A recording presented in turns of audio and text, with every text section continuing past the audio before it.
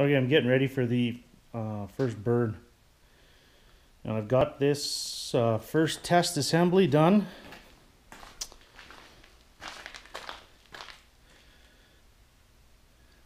So as you can see, we got a 3.5 inch round burn chamber, 3.1 inch square horizontal fire tube, the feed box.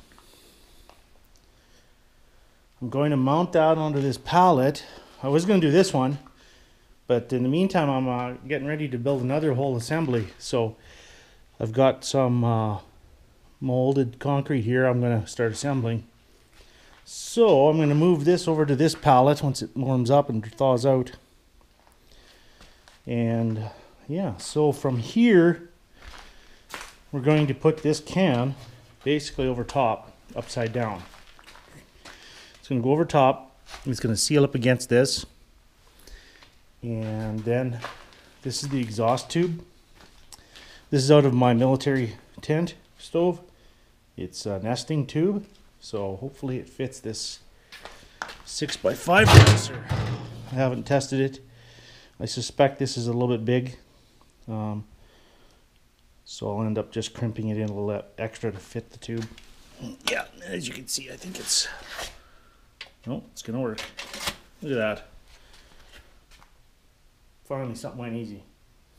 So I'll assemble all this and get ready to do a burn. Probably be a couple of days because this cement isn't all cured yet, but it's close. So okay, assembly is all done. Just waiting for everything to dry, silicone to dry. And of course, remember this is just a testing unit.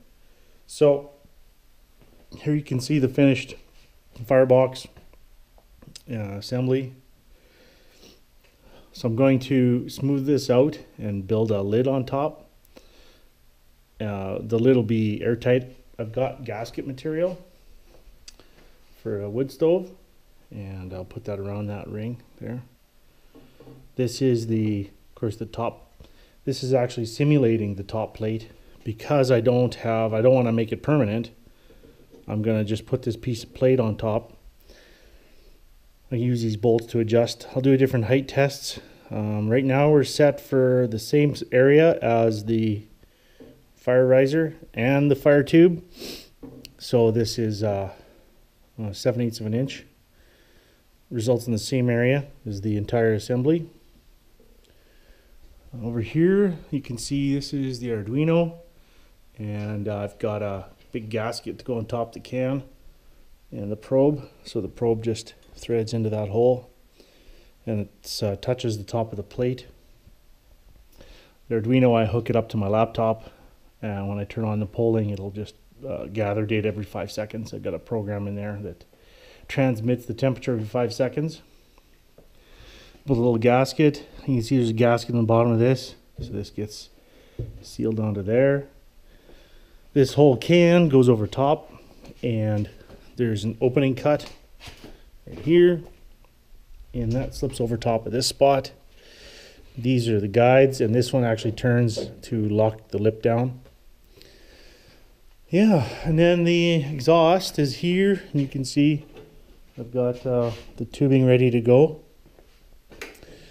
Tubing goes on there, and yeah, it's ready. Just gotta wait for all the silicone to dry, and I should leave this a couple more days, at least a day or two, to finish setting. So while that's setting, I'm just going to do the work to smooth this out, and so I can put a lid on it, and it'll just be a piece of plywood as a lid. Needs to be airtight though, so I'll put some more gasket material on that. And the only other thing I need to do is cut an air hole. I'll put an air hole in right here for the air inlet. Yeah, pretty easy. This stuff is great to work with. Because there's no sand or gravel in the Aircrete, you can just cut it with a hacksaw blade, just using it in a gloved hand. And then I use mixed concrete to seal it up and to join the pieces together, and that seems to work great. The mixed concrete here is not Aircrete, so it's a little bit more dense than the Aircrete itself. So when you go to cut it or sand it or file it, I use a coarse file, and So when you go to do that, you have to kind of get a little more energy needed.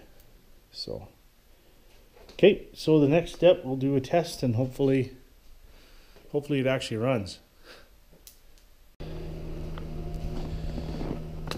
All right, it's really cold out, but it's been sitting for about a week. So I thought I'd do an initial burn, and it's working okay. As far as the firing of it, it's but the cement cracked right away. This cylinder, you can see the big crack on the other side, all the way down. So we'll see, I guess. We'll just let it sit and see what happens with the horizontal piece. It could be just the fact of this piece being cylindrical and how it was cast or something, I don't know. But I've got the other burn chamber built for square, so if I have to, I'll cut that off and attach the other style. Well, here's some more video of the failure. So because the cracking got really bad, so you can see there's cracks, massive crack. If you look inside here, you can see it's burning great, but of course it's not controlling the amount of wood, the fire, based on the demand. So the box is too big maybe versus the size of the feed tube there, or the burn chamber, and it's actually burning the lid. It's got a gasket, but for the fun of it, I figured, well, since it's a complete failure, let's stoke it up and burn it and see what happens. So interestingly enough though, don't touch that part. If you look inside, you can actually see, I better put gloves on. You can actually see the flames coming up. Yeah. So I don't know if you got a look at that, but they are actually coming up and hitting that plate as they were earlier. So anyways, I gotta let it burn out now, and yeah, just let it burn out, and then we'll make it out of steel. I don't think there's really too much options there. Yeah, there's another massive crack over here. You can see, just completely opened up, cracking, all cracked there. Maybe I didn't let it dry long enough, but it was really an experiment, and this is Portland cement, so it's not rated for temperature. Obviously, we know why now. So anyways, do a post-mortem on this once it's burnt out and cooled off. Okay, so she's burnt out now. Still some coals in the bottom, as you can see, and you can also see the massive failure, the massive cracking. Everything just fell apart. So